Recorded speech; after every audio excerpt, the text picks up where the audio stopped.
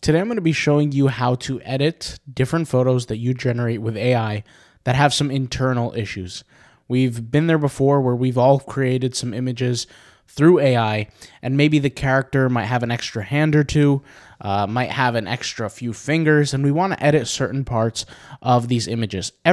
Pretty much so far, every AI image created might have some errors here and there that you might want to reduce or get rid of to increase your chances of using that image, whether it be for print on demand or for any other feature. So let me show you what I'm doing here. So I have this image that I created using Leonardo AI, and it's an AI tool, but there are some small issues here. For example, this sled is connecting all the way right here, like this whole area right here, which is what we don't want. You know, I don't want the sled to be this long because the deer is right on top of it. The reindeer, excuse me, is right on top of it. There's also some issues or some things that I would want to remove, like for example, right here, right here, right here.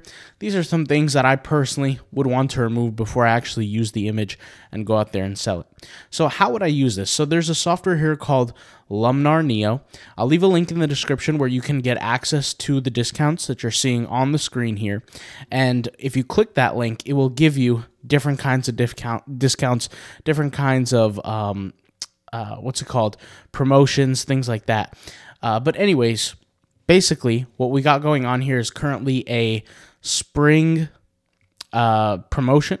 And so if you click on the X membership elite, it's only $49 a year. So it's usually a little bit more. And if you get all the different features, which are different packages, different assets, it costs $100 a year or $99 a year, which normally would be about $700 to $800 just on these two alone. But anyways, let me show you what I'm doing here when I use this software. So what I'm doing is, first thing I'm going to do is I'm going to take the image and upload it, okay? So this is the uploaded image. And what I'm going to do is I'm going to go over here to edit, and it's time to now erase what I don't want in the image. So let's just go for something very simple like this light here, okay, in the image. Let's say I don't want it here. I'm going to go over here and highlight what I don't want, just like this. Okay, I'll highlight internally, and I actually probably should have increased my brush size, but this is just a simple example. I'll hit erase, and it's gone, okay? Now, there might be some small remnants of it. I can always tackle that in the future, but let's do one thing at a time. So let's take this image, for example. Let's hit erase, and it fills up with that blue in the background. Same thing here. I'll go ahead, hit erase, and it's gone. So right there, we got a few pieces gone. We have a little bit here, like this line. I'll go ahead and decrease my brush size to something that looks somewhat like this, and I'll hit erase, and there we go. Perfect. So now let's go to something a little bit more complicated, like this part of the sled. I'll go down here, I will highlight this, right? I'll hit erase, and sometimes I might have to do things more than once. Now we can also run tests. Usually you'd want your brush size a little bit larger than what it currently is. So the current subject that you're trying to erase. So for example, if I'm trying to erase just this little piece, I highlight, hit erase, and it's gone. Same thing here. I'll go here, highlight, erase, and it's gone. Same thing here. Highlight these, erase, they're gone. And once again, it's a little bit easier to use this than some sort of Photoshop or something like that. I'm not saying Photoshop is bad. I'm not saying it's the fastest way. This is a little bit easier for me personally and significantly cheaper. If I was to play out the cost of a software like this, this software might cost anywhere from $50 a year to $70 to $80 a year, which is significantly less than what something like a Photoshop would cost. Now, obviously, you could do different things with Photoshop, and you can also do different things with this software tool. This is not the only thing that you could do, okay? So, once again, you go through the erasing process, and I'll just sit here and erase as much as I can. I'll hit erase here, and a little bit goes a long way, just like that. Go like that. And once again, it's just step-by-step little features here and there that I would want to erase and get rid of it. And so this is what the image used to look like. This is what the image looks now. Now I'm just have to clean stuff up. So what I would do here is I would just highlight something like this, hit erase, and sometimes it fills certain areas, sometimes it colors certain areas, sometimes it erases certain things. But basically what you're doing is you're filling, right? You're filling the area that you don't want with what's ever in the background. So let's say like this black line here, I don't want this. I'll highlight this just like that, and it will fill with what's around it. So very simply put, makes things a little bit easier, kind of like that, right? Let's say I want to erase this white dot here. I'll go here, hit erase, and it's gone. Same thing here, same thing here, same thing here, right? These will all be gone in just a second. I can erase multiple things, right? I can erase more than one thing at a time, but this is just simply for a tutorial purpose, right? I'll just go over here, hit erase, gone. Now, what if something like this, I've erased too much? Well, either I can go back and restore certain parts, like, for example, I could go here and restore this, right? Just like that.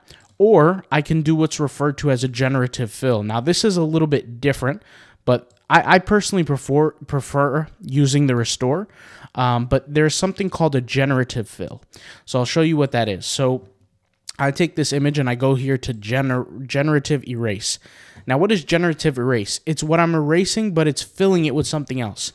So it might not always work with all images, but I'll give you an example. So here, if I highlight this, right, it will literally replace this with something else. So if I hit erase, it could be anything.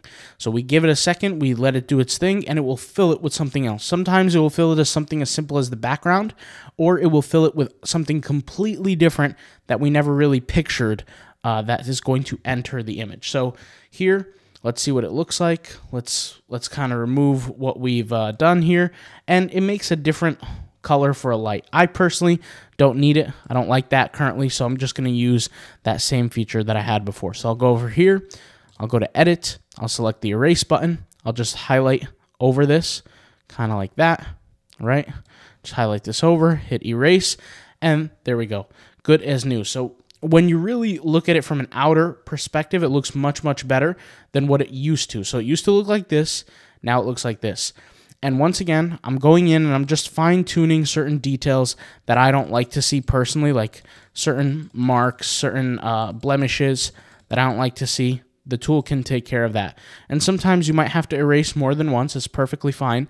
You just go around, go back to it, and do it all over again.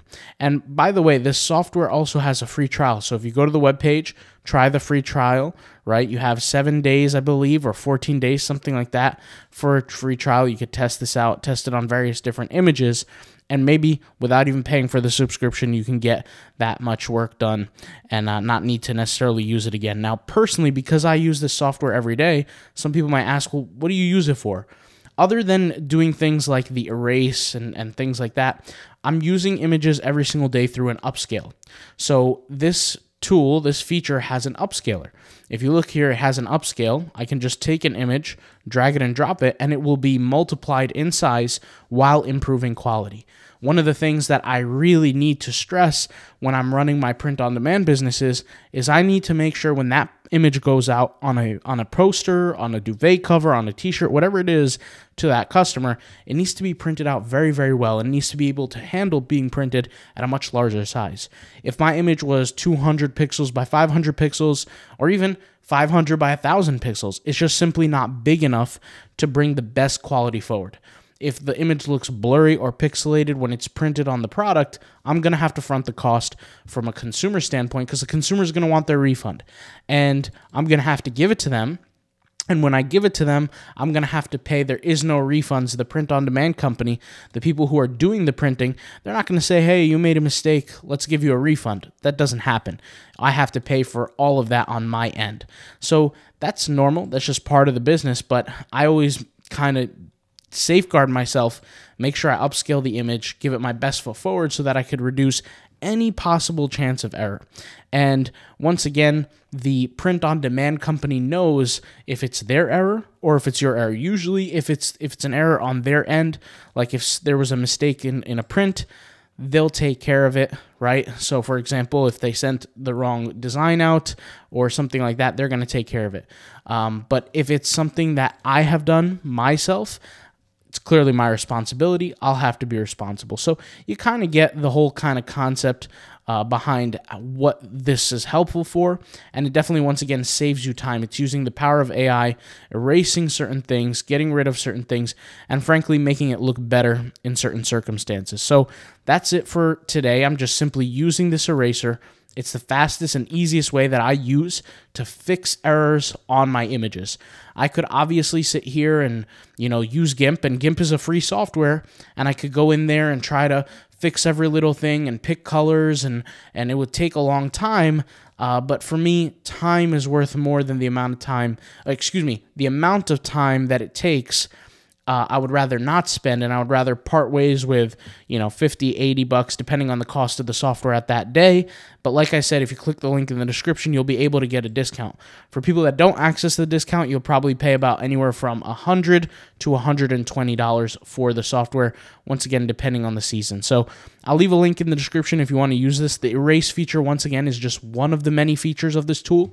I'll leave some links in the description if you want to see me use this tool for other videos. Like, for example, I created this poster with this tool. I created a few other things. So if you want to see them, I'll leave links in the description. You could go ahead and watch those videos. I'll also leave a link in the description to the tool. All right, I'll see you guys soon. Thank you guys for watching, and peace out. Bye.